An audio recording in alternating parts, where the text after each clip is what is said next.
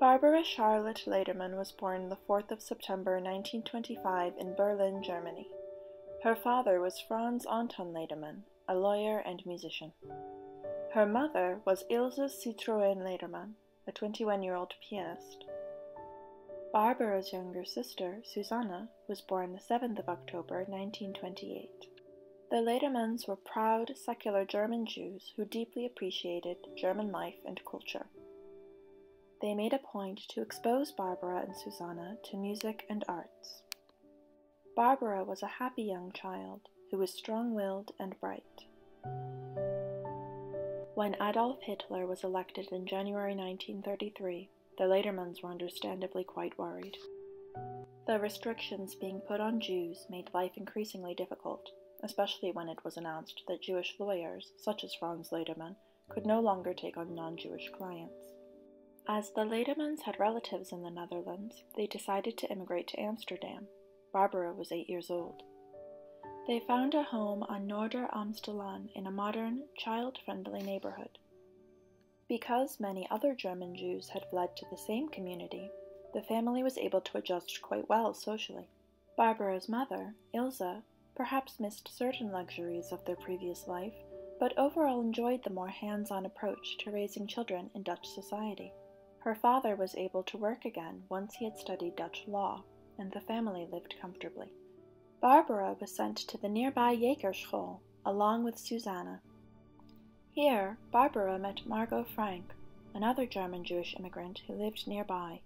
The two girls were quite different.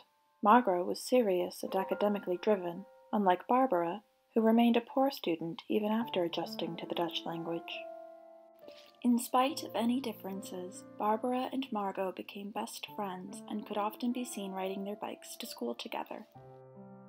On Sundays, the Ledermanns regularly had guests over to enjoy chamber music. Barbara invited Margot and her family to one such event, and this is how the Franks and the Ledermanns befriended each other. Margot's younger sister, Anne, became friends with Barbara's younger sister, who is now called Sanne. Barbara recalls that she was of course closest friends with Margot, but did have a connection with Anne too. Barbara found Anne to be endlessly curious and extremely bright, always interested in what others were reading and doing.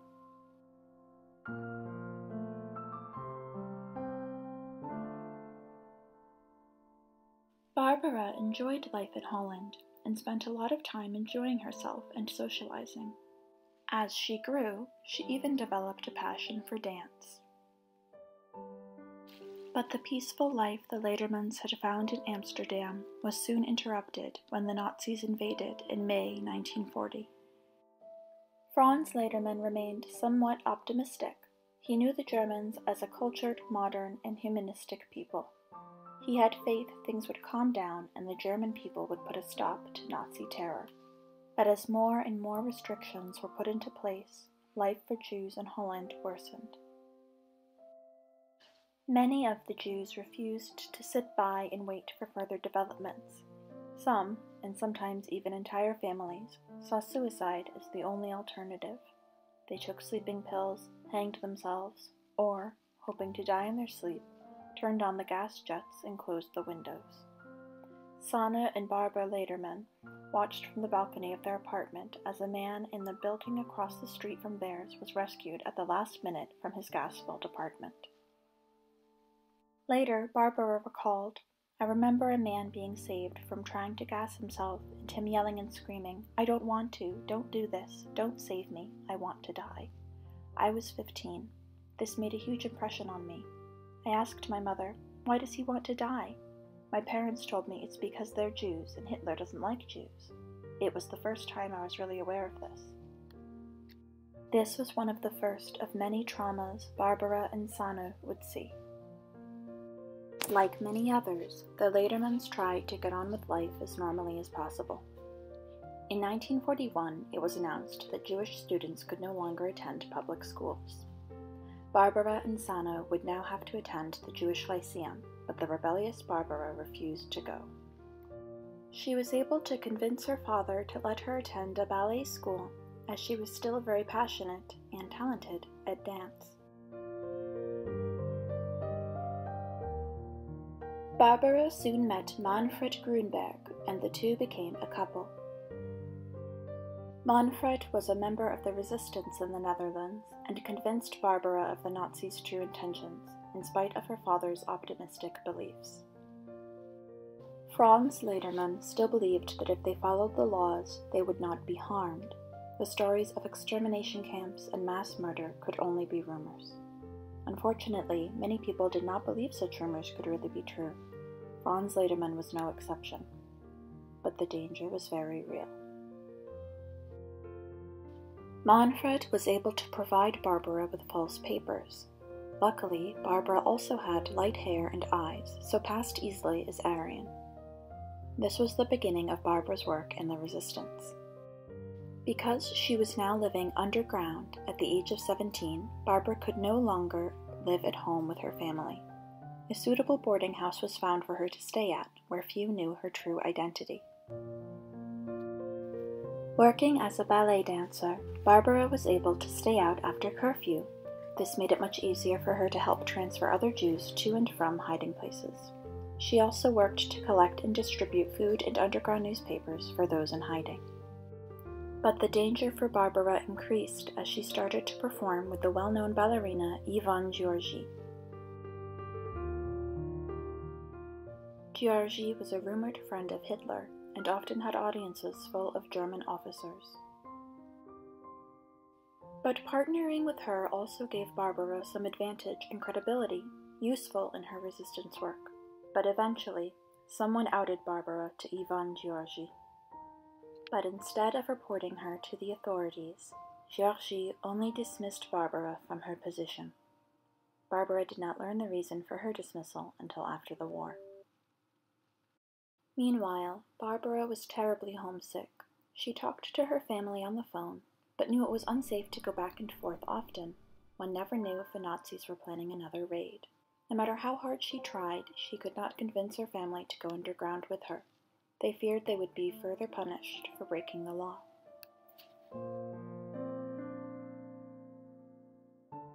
In June 1943, Barbara finally decided to go home for the night to visit her beloved family. She took great risk putting the yellow star back on and returning to her home neighborhood, where anyone could identify her as Jewish. Barbara later recalled, "I hadn't seen my parents for a long time. We talked over the phone. I was very homesick, and they wanted to see me. It was terribly dangerous. It was stupid, and I did it anyway." Later, a neighbor came by with urgent news to warn them of. The Nazis were planning to round up and arrest the Jews of the neighborhood in the morning. The area was already closed off, and everyone was trapped. But Barbara still had her false papers, and if no one recognized or thoroughly questioned her, it would be extremely dangerous, but possible for her to escape. Barbara later recalled, "My mother, who had never before spoken up to my father, said to him, 'Franz, sie geht,' which means, 'Franz, she goes. She has to leave, you know.' And I had my papers. Couldn't take a thing. My father says to me, 'Bless you, go. This is the end. I think this is it. This really is it. This is the last time. This is it.' He said, 'You go. Try it. Doesn't matter anymore, you know. Just try it.' I didn't even think how fantastic that was, you know, that, at least at that moment, he said, 'I agree with you. Go.'" Perhaps in that moment, the Ledermanns had finally had a strong premonition of what was to come. Instead of coaxing their daughter to stay, they had given her their blessing to go. If Barbara made it, her mother told her, she could try to find her uncle, who might have some money to give her. They could do no more for their eldest daughter. Although they were supportive of her choice, Barbara was unable to convince her family to go with her. At this point, it was likely too late for them to all get out safely anyways. By staying behind and following orders, Mr. and Mrs. Ledermann hoped and believed they were doing the right thing for themselves and their children. Barbara said a tearful goodbye to her family before heading out for the last time. Even though it had been announced all non-Jews had to remain indoors, Barbara was able to think quickly. She was not only street smart, but a convincing actress. The officers who questioned her believed she was just a Dutch girl trying to get home from a friend's house. Somehow, and finally with the sympathy of a young officer, Barbara made it back safely. When Barbara's friends visited the home later that day, no one was there. As suspected, her parents and sister had been arrested and sent to Westerbork. Barbara was hopeful that they would be reunited after the war. The following winter was the Dutch famine of 1944 to 1945, Dutch Hongerwinter. The Nazis had taken for themselves all supplies the Dutch had produced and left the citizens to starve. Barbara was able to sell some jewelry to get by, but she and her friends suffered terribly. They mostly ate at a public meal center where starving citizens were given soup made from tulip bulbs. There was no electricity, little running water, and no coal, meaning no heat in the middle of a harsh winter. An outbreak of fleas further tormented Barbara and many others. This would not be under control until after the war. The starvation and poor conditions Barbara endured affected her body for years after. When the war ended, Barbara was almost 20 years old. Like many others, she went daily to the train station in Amsterdam, hoping for any news of her family. Later, she found out that her parents and sister had been deported to Auschwitz and gassed soon after their arrival in November 1943. When Ilse Ledermann learned her family would be deported from Westerbork the next morning, she wrote a few lines to her daughter. "My darling, we are about to depart on our first long journey in a long time. My little Barbara, we will see each other again." A fellow prisoner had been able to mail this. By the time Barbara received it, her family had likely already been killed.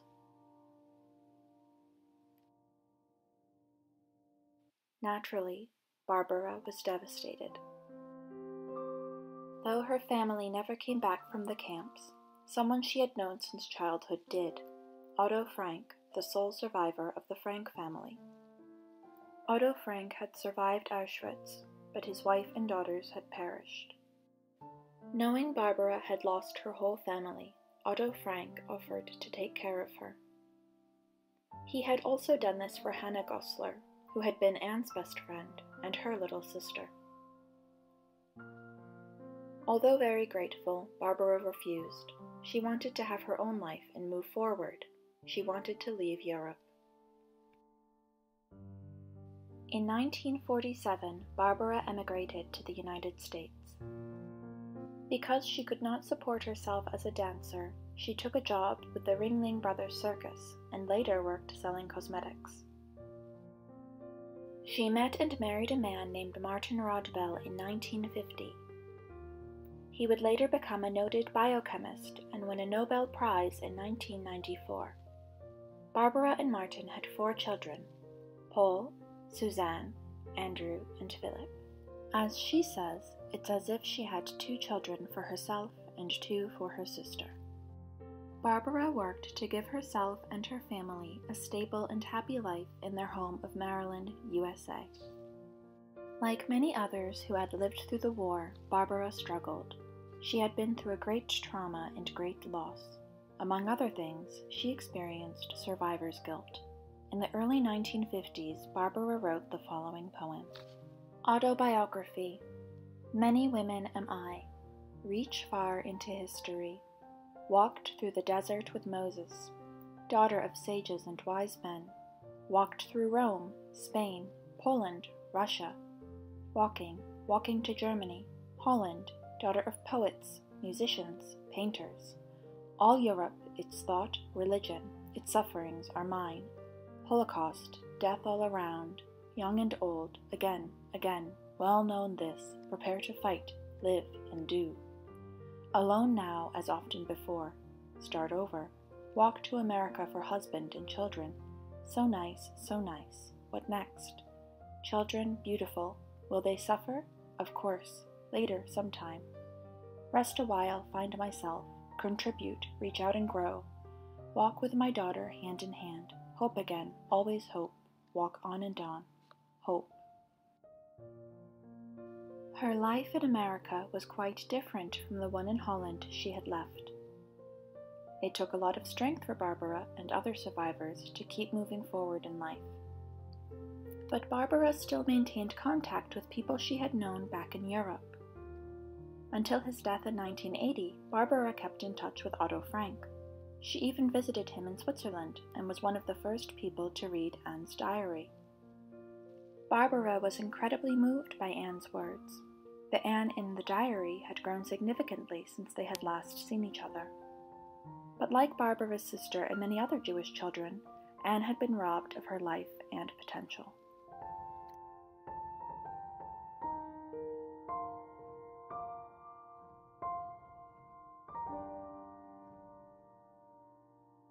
Anne's fame grew, and in 1959 a movie was made about her life in hiding.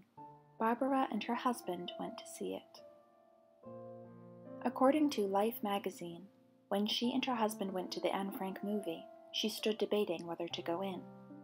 Finally, she decided not to.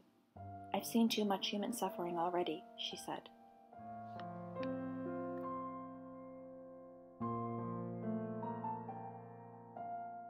In her life, Barbara has worked with and spoken to adolescents about her experiences. She also shares with them the things she has learned. Additionally, Barbara has given numerous interviews about her life that are available online. In 1998, Barbara's husband Walter died at the age of 73. Barbara was once interviewed by Dick Gordon from American Public Media. When asked what advice she had for teens today, she gave the following response. When I'm talking to these girls, I keep saying, think for yourselves. Think for yourselves. That's what's important. You know, what is good for you? If you are in a difficult situation and you know that by leaving, you do not hurt the others, but you're helping yourself, you do it. You only have your one life, and you have to do, you mustn't hurt them. And maybe by doing what is good for you at that moment, you're actually helping them, or you can help them later. You don't know what life's going to throw at you. Barbara still lives at the age of 96 in Chapel Hill, North Carolina. There is more to Barbara's story than what was put in this video. To learn more about Barbara, read or see Letters from the Ledermanns by Afori Publishing, Anne Frank, the Biography by Melissa Müller, and Daring to Resist, 3 Women Face the Holocaust, 1999 TV movie by PBS. To learn more about Barbara online and to view this video's content sources, visit the links in the description. To view the descriptions and credits of the photographs used in the video, see the description.